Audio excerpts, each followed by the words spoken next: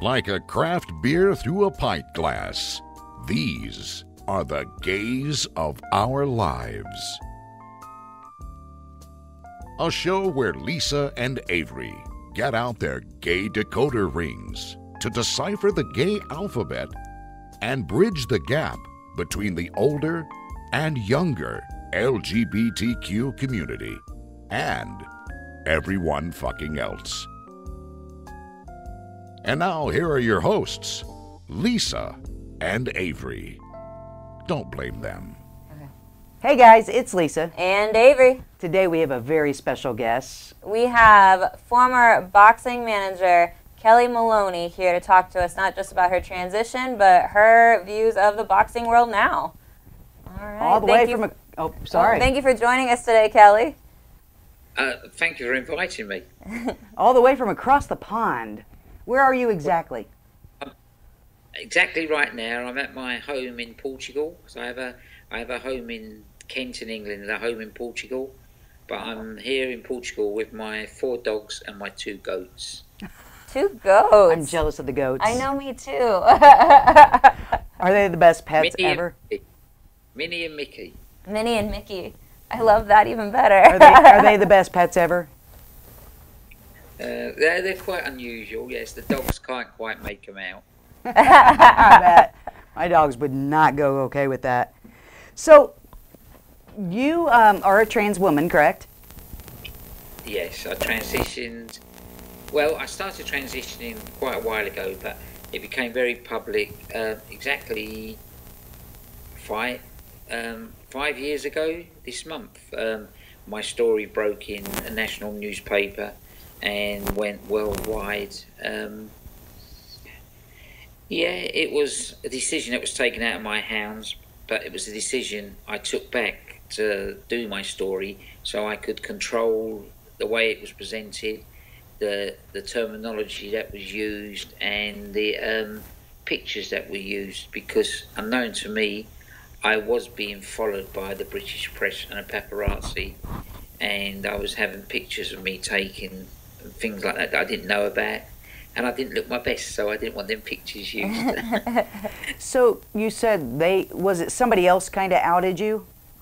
Well, I don't really know the full strength of it, but obviously I've got 3 daughters and an ex-partner, and we sat and we spoke about the situation, and we wanted to and I was living here in Portugal in my house, very privately, going about my business as Kelly. No one really paid much attention, no one knew, because I'm very lucky. I'm 5'2" and I'm quite petite, so it's not as if I stand out, and I sort of dress to blend in and not stand out. And I was just living my life, and I was going back and forward to England, and next thing I knew, I got a knock on the door at my house from an English newspaper, which I won't name, and they said they wanted to run a story on my alternative lifestyle. And I asked them what they were on about, and the guy said, well, we believe that you live part of your life as a woman and part of your life as Frank Maloney, and that you are going through a transitional period. And I sort of laughed, and I sort of had, my hair was quite long, and I was sort of dressed very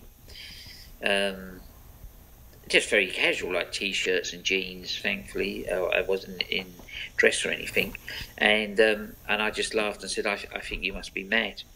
And they showed me these pictures, and I denied it was me. And they said, well, we're going to run the story. And I said, well, that's your choice, but I will sue you. And I when they left, I broke down, and I just broke down and cried and thought, oh no, it's out now. How's this happened? And I phoned my daughter, who in turn then phoned my solicitor, that was my solicitor through my boxing business and everything. And he didn't even know about my transitioning, but she sort of explained it on the phone. And in fairness to him, he took control of the situation. We met at his office on the Friday. We met a top QC on the afternoon. Letters were all sent about the place. And finally, late that Saturday night, they managed to stop the paper printing the story.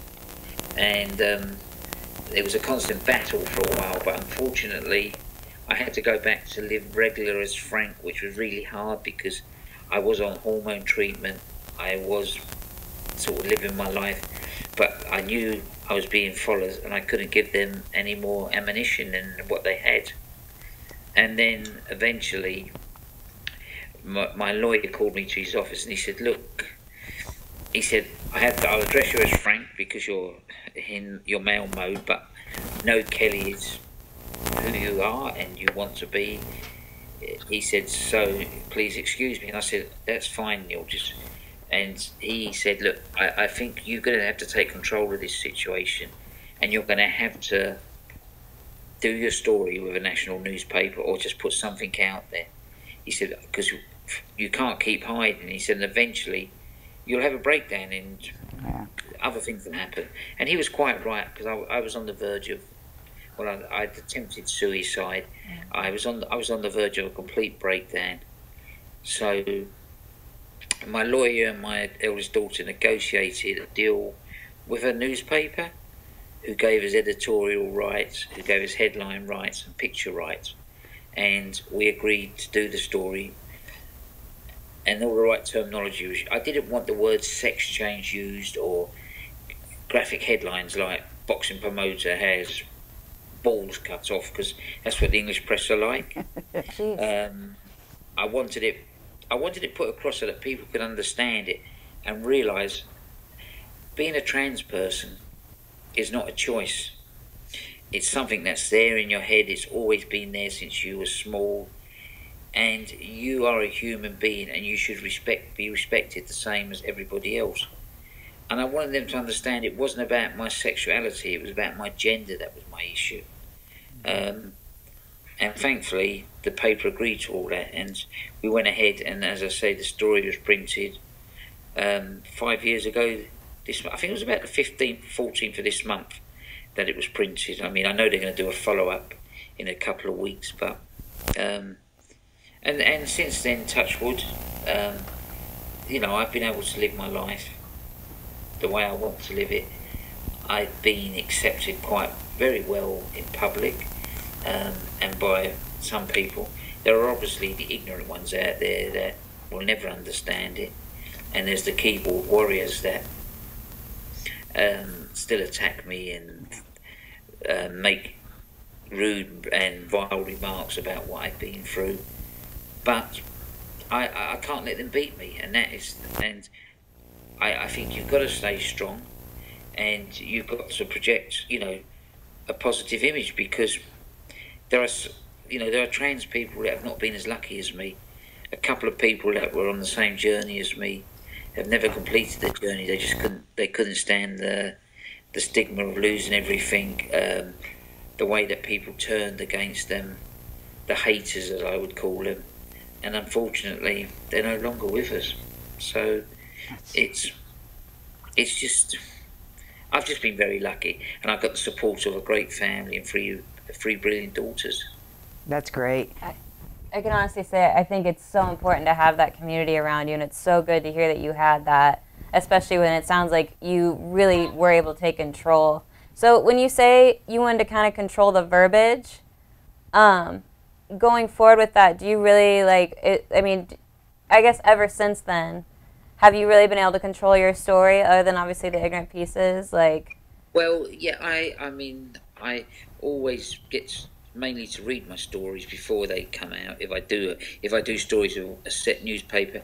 But obviously, because of social media, whatever goes up on your Twitter account or your Facebook account or your Instagram account can be pulled down or passed on to newspapers. And there's been some stuff that I put up which has been funny stuff, or pictures that, you know, me enjoying myself, that made the papers, and they've not been too complimentary. But overall, the papers are pretty good to me. There's a couple of papers that are quite right-wing in this country, and they are very anti-trans everything, and whatever way they can, and they get to me by often referring to me as boxing promoter Frank Maloney, and they know it gets my daughters and me, we all sat down and we agreed no matter what happens, I would always be their dad, which you can't not be. But they could refer to me as dad if they wanted to. And we made that point to a lot of newspapers, but they love to refer to me as my daughter's mum there. And to me, that's an insult to their biological mum, because I can never be their mum. Yeah, You know, one of the only pictures I've got of Frank is on my wall over there. It's one that my daughters gave me the last Father's Day, and it's a picture of myself, 3 individual pictures together on a placard with all my daughters. One is my eldest daughter's wedding, one is my young daughter on holiday with me, and one is my middle daughter at a boxing promotion with me. And I keep that on my walls, so my daughters will always realise that they haven't lost their father. All their father has done is corrected something that was wrong at birth. How has the boxing community accepted you? You have some people that have accepted you, but how has the boxing community accepted you? I don't really do a lot of work in boxing now. I follow it, and I sort of on the fringe. I did do a little bit of advising, but I wanted to live a total new life. I wanted to enjoy my life, because boxing at the level I was at is very stressful, very painful, you know, and it's also very hard. And I'd had a number of issues, like I had a heart attack at the ringside at one show. Oh, wow. I'd passed out a couple of times through the stress factor. And it's like, you know, to me, but the level I was at was, you're swimming with sharks, and you either have to become a shark or you get eaten alive. And I didn't really want to be a shark because I'm not that way inclined. And I thought, you know, I can't keep going. I can't be the person I want to be and make up for all the mistakes I made as Frank. Because as Frank, I wasn't always the nicest person. I made comments about the gay community I should never have made. I made comments about other people. And it was all because I was protecting myself and hiding what I was going through because of the world I was in. And I felt, I don't want to be like that no more. I want people to see the real person I am, the person I've always wanted to be since birth. And I decided to walk away from boxing. I read Twitter. Funny enough, I was at lunch with some girlfriends today, and we were talking about it, and I was reading some of my Twitter account, and some of it's very good, but there are the keyboard warriors who are very vile and do attack me about my transitioning and about my boxing life. And, you know, I mean, to use one, there was a fight not long ago, James DeGale, who the American public will well know, and he lost his world title fight, and one of the quotes that went up was, well, it all depends what he's got in the tank. If it's anything like Frank Maloney, he'll have nothing because Maloney's nuts are now empty. You know, and it's just stupid things like this. Yeah. And one came in the other day, which was really nasty, actually. It was one that said really, very, all that surgery you had still doesn't make you a nice person. You're still an ugly effer. I won't swear. And, you know, if I ever get the chance to see you, I'll push you off your kitten heels. Hopefully you'll break your neck. At the same time, I'll pull that cheap wig off you wear. And I just think, why do these people want to do this and say that? I'm not causing anyone any trouble. You're just trying to live your new life. Sorry? So you chose to walk away from boxing. It's not because you're not getting the opportunities because you've transitioned. You chose to walk away. Well, it's very hard. I mean, you know, obviously fighters may not have... I lost my TV contract just before I transitioned. And because of that? Without no, it wasn't because of that. Because Starfighter got beat a couple of times, and it was getting harder and harder. And I just felt without TV, you can't survive in the boxing world. You know, I know many of my American colleagues that I've worked with who are still very friendly with me. They've lost TV because the face of boxing has changed. And they can't afford to promote because boxing is a sport. If you want to make a small fortune, start with a big one. It's true. I mean, go ahead. Sorry. Well, I was going to say, so would you, I've heard kind of like, I think, what is it? What's the... Getting a bit dark. Yeah, I did. I don't know if Got a little bit. Let me just put some... Okay.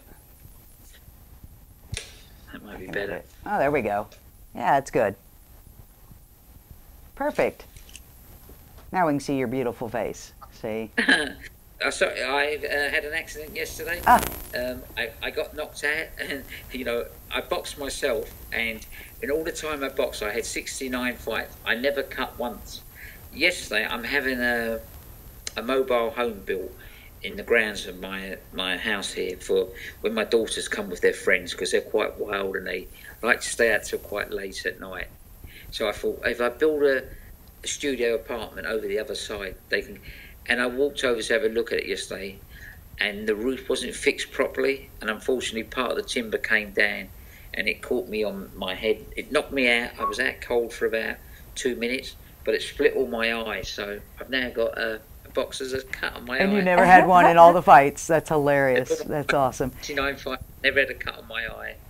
Is it DAZN? Is that the station that took over for HBO? Is that what it's called? I don't.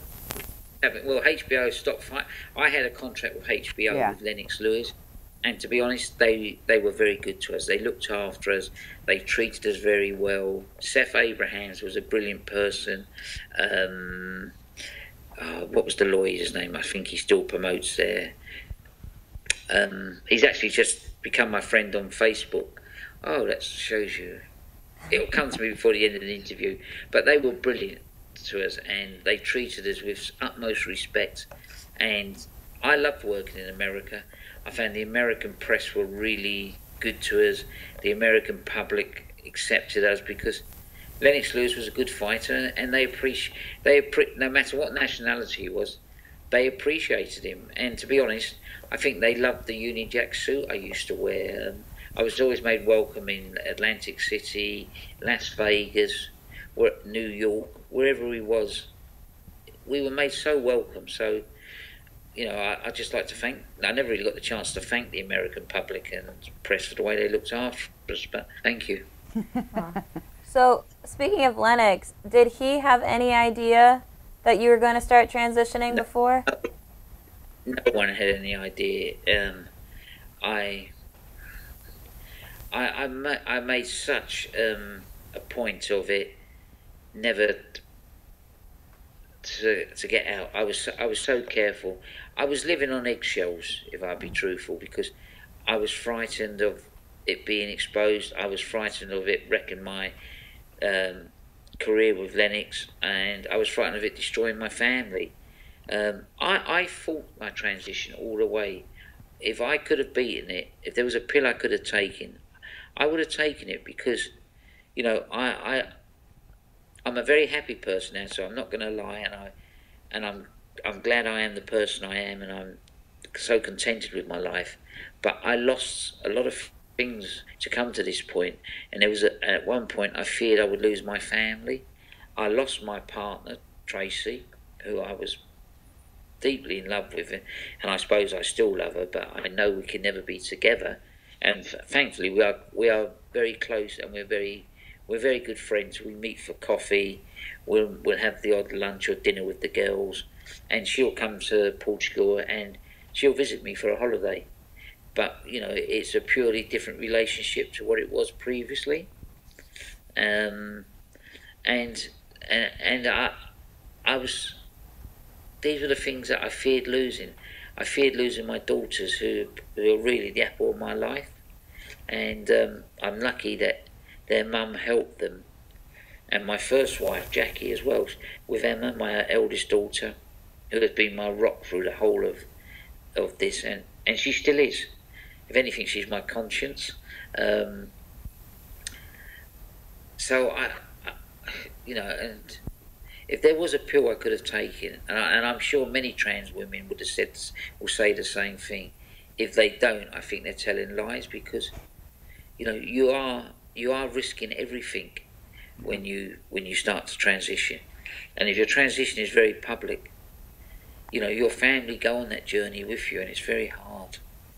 You know, I've got a very good friend here in England who transitioned, and she has lost her daughters and family members over it, and we speak a lot on the phone, and she refers to me of how lucky I am, and if my daughters could, you know, if her daughters could be like my daughters, but we're all different.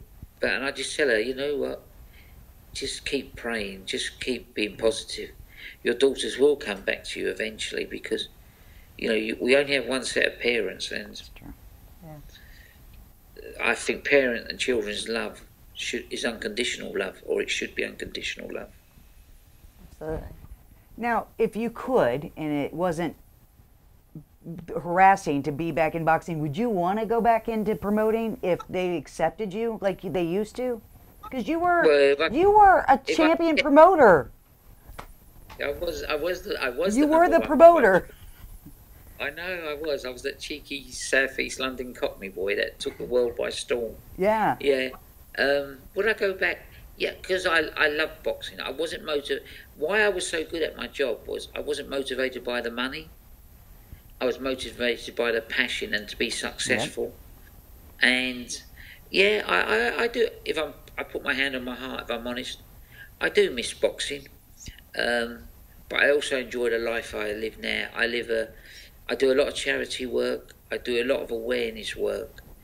And I feel my boxing life has helped me become the person I am now, and has given me the confidence to go out there and stand up and speak in front of crowds to help educate others. So I think God had a message for me and has taken me in a different path. If I had a choice between going back into boxing and continuing the work I'm doing now, I would rather continue the work I'm doing now, because I think it's more helpful than the work I was doing in boxing. That's great, because you were a beast at that. So I can only imagine what you're doing with this. It must be pretty amazing. I'm just being myself. You know, and I'm sure we've all done this. You know, I know the LGBT community. It's hard for them to come out.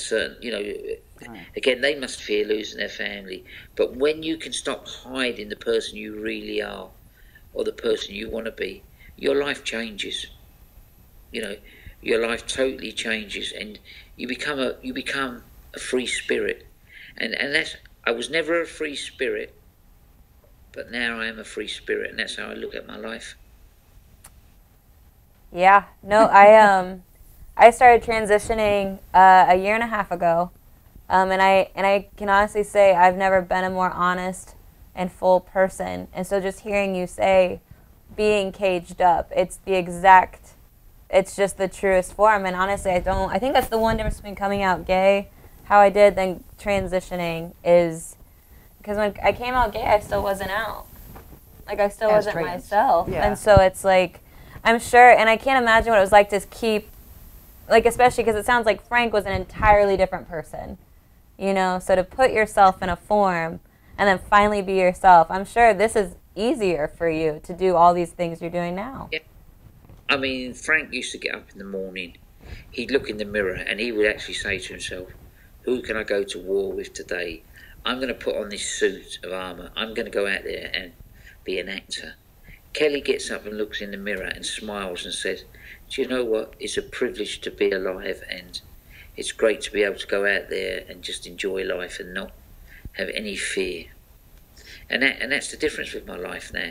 You know, people saw the Cockney, the kid that was never gave a respect to many things, that was just purely motivated on what they were doing, but they never saw the person that was lonely in a hotel room, that was drinking to the excess because they were hiding something, and they were hiding their true self.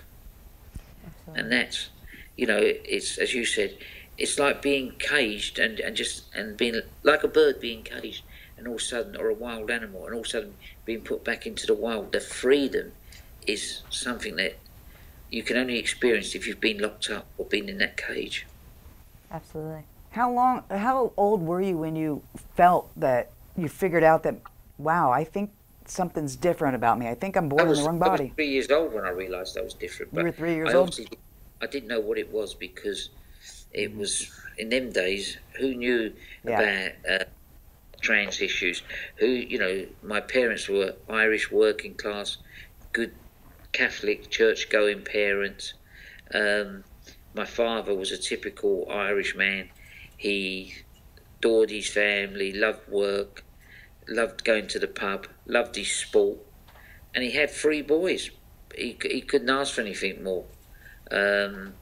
And that's how we were brought up. And we were brought up to be competitive because we were 3 boys, we all went into sport in one way or another. My middle brother was a professional boxer who I managed and worked with. My younger brother done swimming and athletics, but never pursued it as a career. And it was, from the age of 3, though I knew I was different, my father took me to football, to soccer in your case, you call it soccer. Yeah. Took me to soccer, and I still follow that club now. Sport will always be part of my life. I don't think it matters if you're male, female, or whatever your sexuality is, or whatever your nationality is, or whatever your religion is. Sport is something that everybody can enjoy and take part in, and I think that's very important as well. And I think that's also helped me. Now, do you think in the boxing community, because I'm just, like, you coming out in the boxing community is just so big, do you think there are a lot of boxers that are in the closet because they're scared to come out? Because it seems like it's not LGBTQ friendly. Well, there's a big thing in this country about soccer players coming out and things like that. There's no soccer players come out ways in his career. No boxer in this country's come out as a gay boxer. But I don't think, what does it matter about a person's sexuality, a person's gender? If they're good at what they do, I couldn't care if the whole of my football team were gay as long as they were winning. Amen. It doesn't matter what a person does. A person's private life is their private life. It shouldn't be the subject of the world's press and the world's people. I don't know. I've lost a lot of friends who can't handle what I went through, and I think, but why can't they handle it? I'm still the same person. I'm still a human being. I can still sit and talk sport with them. I may not go out chasing girls. I may not go night clubbing. Things that I had to do under protest before, but deep down, I'm a human being the same as they are. I'm not a freak show, and that's the impression I get from some people. They look at you as if you're a freak or you're a pervert or something, and that's something no trans person is. We agree. Yeah, and unfortunately there is that stigma. As people see you, like, even people see me and they realize I'm not really going for a female look, and I don't really guess trans, but it's enough where it sets them off. So, and unfortunately, I think that's true with gay people, too. Yeah. But yeah. I like to think it's getting better. It is. Definitely getting better. It doesn't help that you've got Donald Trump as president. Lord knows. It doesn't help that we've just got his brother or his young son as the Prime Minister in England. Yeah, Boris Johnson. Yeah. I forgot that Johnson was your new Prime Minister. I know. They're steering people more to the right, and right-wing nationalist people don't like anything that they can't understand or that's out of.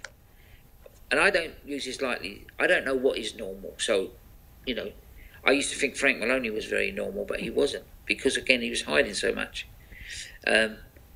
So, what is normal? Normal is respecting the laws of the land and the laws of the country you live in, and respecting your fellow human being. To me, that's all that really matters. Be a good person. That's easy. Should be, at least. Yeah. Just be a good person. Be respect. For sure.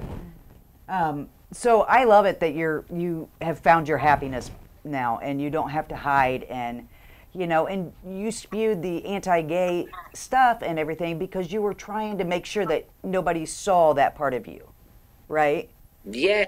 If you know, I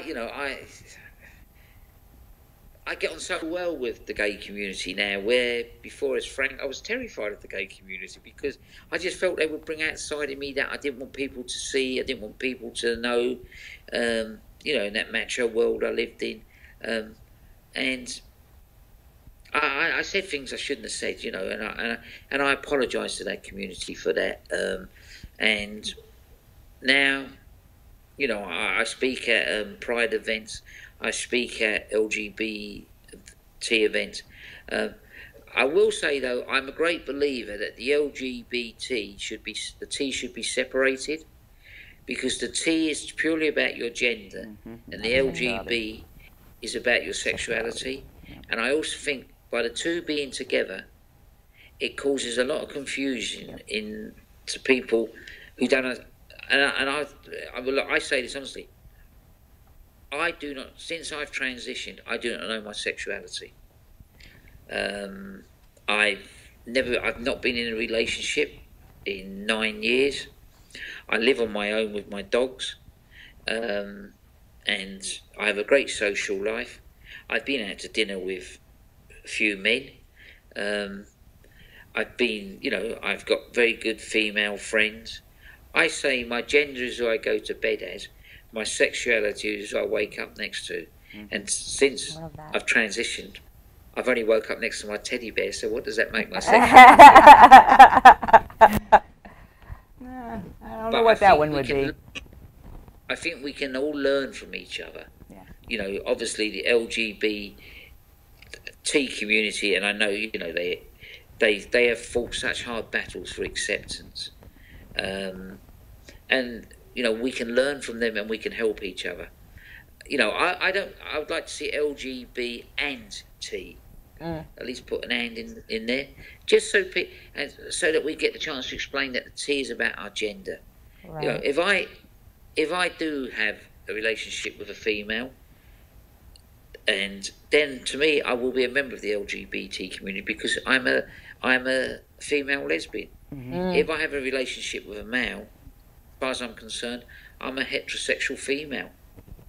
It doesn't matter what the rest of the world think about me. It's what I think about myself that counts. I get it. I know you're a straight man. I'm just saying, it shocked me too. Okay.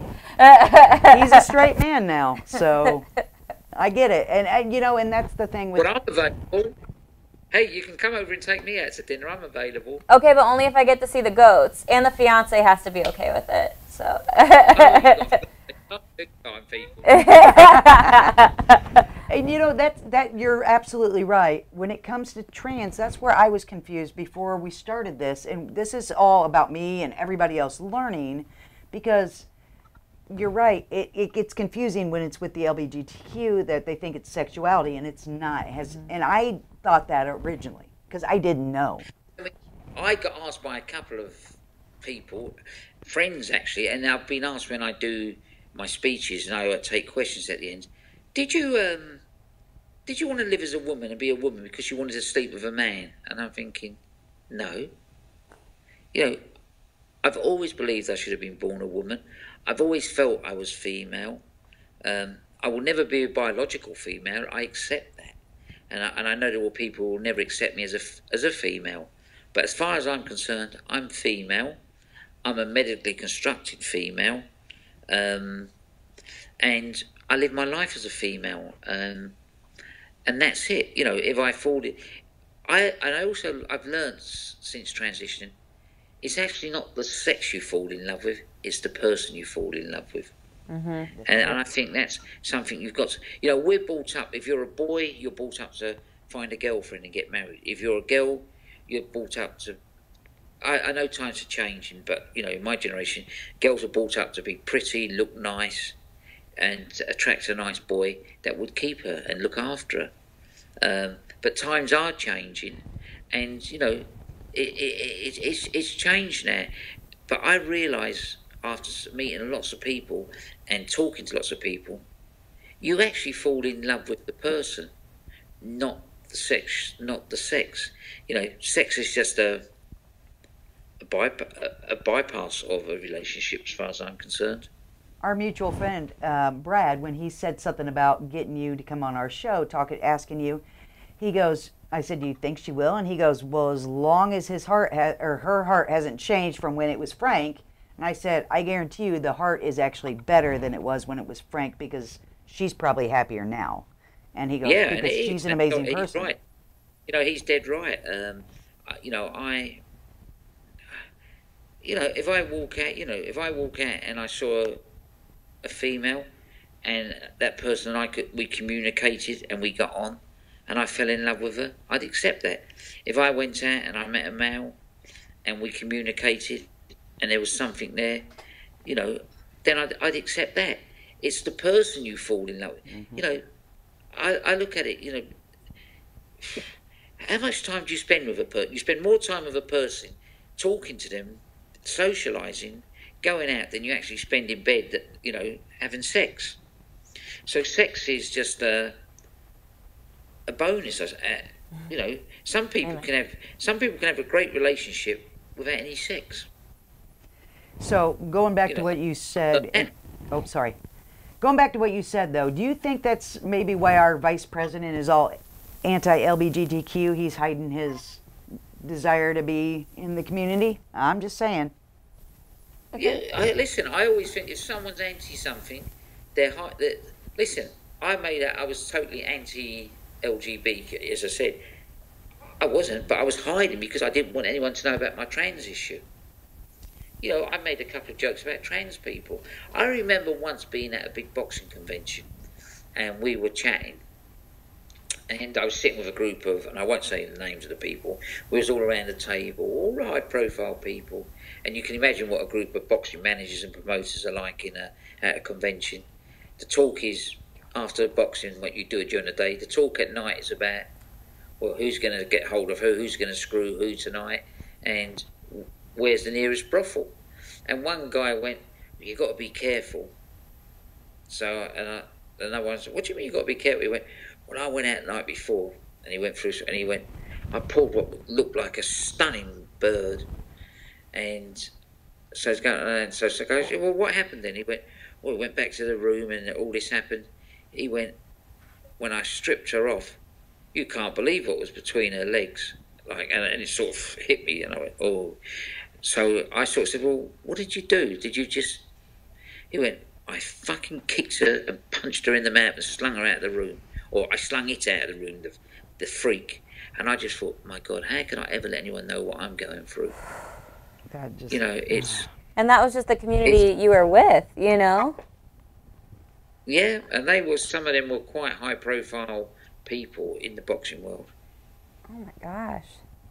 I can't imagine how you wouldn't be scared to come out as trans. I can't imagine how small that would make you feel. Just like thinking like you can't even talk to people you're around. You know? And that's why I kept it bottled up for so long. Yeah. America's quite a big place. I was quite lucky. There were a couple of places that I could go when I was in New York that I could go and I could for a day or a couple of hours become the female I wanted to be. Awesome. There's a lady that runs a thing called a school for boys that want to be girls in downtown New York on the east side. And, I visited that a couple of times. And I'd go there. She had no idea who I was. She'd spend an hour making me up. And then she'd take me for a walk around Greenwich Village or for a meal or something like that. And we'd just sit and chat. And it was such a relief. But then I had to go back, change, and then I'd go back into the world I didn't want to go back into. Was there ever a time where you realized your life as Frank was limited, or did you just kind of plan on keeping that up? No, as I said, I fought hard to keep it. I thought I could do what I was doing, but I was having counselling for over 10 years, and I remember my counsellor saying to me, the day when I first started going counselling, I went there to make it out I was suffering with anger management. Well, I was an angry person, so I wasn't lying in a way. Eventually, when I got the courage to tell her that I was a transgender woman and that I was fighting it, she went, the day you lift the lid on your Pandora box, you'll never put it back on.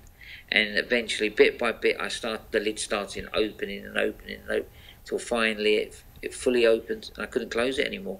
Mm-hmm. Wow. I'm sure. God, I can't even imagine being in the community that you were in and hearing them about beating up women, or like that, and then you feeling like that. Only unfortunately, yes. I can't imagine being that scared to be yourself. I can. Well, I can. I just, it's horrible. It's horrible. That breaks my heart, though. But then at the same time, it makes it all the more, I think, better when you are out, your Pandora's box is open, if you will. Yeah, you can be yourself now. It's nice now. I remember, I used to go shopping in New York when I was there, or in Las Vegas, because you got great shops in, and I'd go in and I'd make it. I was buying clothes for my daughters or for my ex-partner, and I'd come outside, and I'd feel ashamed of what I'd done, and I'd screw the clothes up and throw them in the dustbin. So some person came along and found some nice dresses or nice shoes or some nice underwear. But it was my release. That sort of just walking around the shops and buying something was another form of release for me. I don't know, I look back now and I think, God, the things I'd done to hide it. Why did I hide it? Because I'm such a happy person. I'm such a nice person. I'm nice. I feel nice, if you know what I mean. I'm not saying I haven't become a saint overnight, so I don't think the gates of heaven would be opening to me straight away. Not without some haggling. I think happiness, though. I might have to bring a bit back of Frank Maloney to negotiate my way. Yeah. I think happiness, though, when you're happy with yourself, it just makes you a better and a nicer person, period. I don't think there's no ifs, ands, or buts about that. Well, a more honest person. Well, my daughters have said it to me. They went, do you know what? It's not what we wanted, but you know what? We've got our dad who's happy now, and my daughters, they know about my attempted suicides a couple of times, and you know what they say to me? They went, we'd rather have our dad in a dress than in a wooden box, and that gives me the courage to continue to be myself and to know that their love for me is unconditional, because they could have said, my God, no, we can't have nothing to do with you. You've messed our life up. Because I do sometimes get a little bit of guilty feeling that I may have messed their life up or caused them unnecessary stress. And sometimes I think, have I been selfish in transitioning, in giving in and going through what I've been through because of my children? But when they talk to me, I realise that they're happy that I'm happy, and that's very important to me. I think it's made me that's made me a better person as well. I love that. They would rather drive you around in a dress than in a wooden box. That's huge. That's a beautiful sentiment. That's huge. The phrasing is kind of That morbid. gave me cold chills, actually. That's good. That's huge. That's awesome, though, and that they're that accepting of you. I mean, that they came up with that to say that, because that tells you, yes, you're doing it right. That gives you validation that you're... And a relief of a lot of guilt. Yeah. I feel like that's a big thing people who are transitioning go through, is a lot of guilt in what they're putting on people. But it's really nice when people can say to you, no, this is definitely what we would prefer, Yeah. Well, I think they would, to be honest, I think they would prefer having their dad as a male, but they know that's impossible, and they know if they didn't have Kelly, I probably wouldn't be here today, and so for that, I think they're grateful, and and I'm also going to see them grow up. My middle daughter had proudly presented us with a grandchild a year ago, and it's been lovely because I've got 2 other grandchildren from my oldest daughter, and I never saw them grow up because I couldn't accept it. I was frightened to get emotionally involved with them, and I wasn't. If I'm honest, as Frank, I gave my children what they wanted, but I don't think I gave them the love that I give them as Kelly, because I was frightened of my own emotions. I was frightened of everything. I substituted my emotions and my love with money because I had I was earning very good money being the manager of the heavyweight champion of the world. And you were damn good at it, Right, too. and to be fair though, that was something you were excellent at. But I think it's really beautiful to see the balance that you have found in your life as Kelly, but also in accepting your past as Frank. Yeah, well, another one I always say is you can run from your past, but you can't hide from your past. And when I first went into boxing, there was another great saying for boxing promoters. You'd say a story today and then you'd say something the next day, and a journalist would go, but yesterday you said, and you'd go, yesterday I was telling a lie, today I'm telling the truth, because that would be chip paper, as we would like. But because now everything goes on the internet and online, whatever you say is always there. Like the comments I made about the gay community when I was involved in the politics in London, they're there forever. They haunt me forever. Some of the things I said in my boxing career, they haunt me forever. Some of the things I said as Kelly, when I first sort of came out and I was trying to make excuses, and I talked about my previous life, things that wasn't in the public domain. They're now on the internet, and people can use them against you, and people have used them. There was an incident when I was transitioning. When I was fighting myself, I was very bad. One night I went out, I got very drunk, I came home, I got into a massive argument with my partner, and I grabbed her and I put my hands around her neck, and thankfully I came back to my senses, and I didn't do anything else. But people now refer that I admitted that I nearly strangled my wife, and maybe I did, but I didn't do it intentionally. And when I came back to my senses, I actually checked myself into a clinic because I was so terrified of the person I was becoming, to seek medical help and help. But a lot of the feminist groups and anti-trans people always bring that and say, why should we listen to a person that tried to strangle their wife? And I think there's no need for that, because you wasn't in that room. You don't know what I was going through emotionally. I'm not defending it, because I don't defend violence against another human being. But when a person is emotionally unstable, you don't know, they're capable of doing anything, and that's when, like, my daughter phoned me the day before.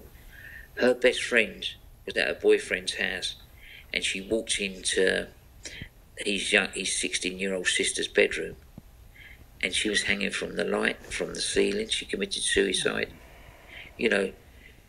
So no one knows what that poor young girl was going through her mind. No, the mind is a very strange thing, and certain things can click the mind to go the wrong way or go the right way. It's I don't know. I still sometimes suffer, as I said, with this black cloud. Not nowhere near as much as I used to, but now and again it will descend on me. And I have to phone my counsellor or phone my eldest daughter or one of my other daughters and just get them to talk to me to get me out of that situation, because you don't know what you're capable of doing it when that happens to you, because you lose all thought of reality and what you should do or what you shouldn't do. You just think of one thing. The 3 times that I've attempted suicide, I don't know why I done it, because then I was in such a dark place where I the only way I could see out of it was take myself out of this world. But all you're doing is causing more pain and anxiety for other people. But no one understands, unless you've been in that dark hole or in that corner or that place, no one will ever understand, and people will judge you wrongly over that. So many of our guests have said almost the exact same thing, and so many of them have tried to commit suicide because they weren't happy with who they were. They couldn't figure out how to get to where they were going to be happy. And I, for one, and I'm sure Avery would agree, a lot of us are very happy that you found your happy, and that's hopefully out of the way now, and you can carry on and just be happy with you the way you are. All I need now is to find a partner. They're not all they're cut out to be. Yeah. I'll be in Portugal in like a month. We'll go out. We'll bait the town red, babe. That's it. Thank you so much for coming on here and talking to us. We And greatly appreciate it. Thank you for your honesty. And Yeah. honestly, you have described transitioning so well in such a way I can relate to it. I really hope viewers see this and really gain inspiration, because really you have a great way of speaking about it, and I can tell why you're so impactful in the LGBT community over there. Thank you so Thank you. much. No, thank you. Hey guys, if you'd like to be on our show, reach out to us. We have a contact me page on our Facebook page, and you can find us on Twitter, Instagram, YouTube and Snapchat. Snapchat. I forgot we have Snapchat. There we go.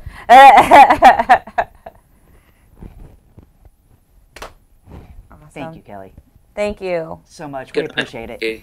Good night. God bless. Thank you. Bye. Thank you. Thank you. Bye.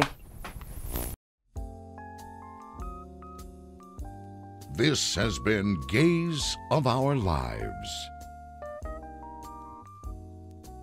Make sure to check out the Gays online at www.laughs.life.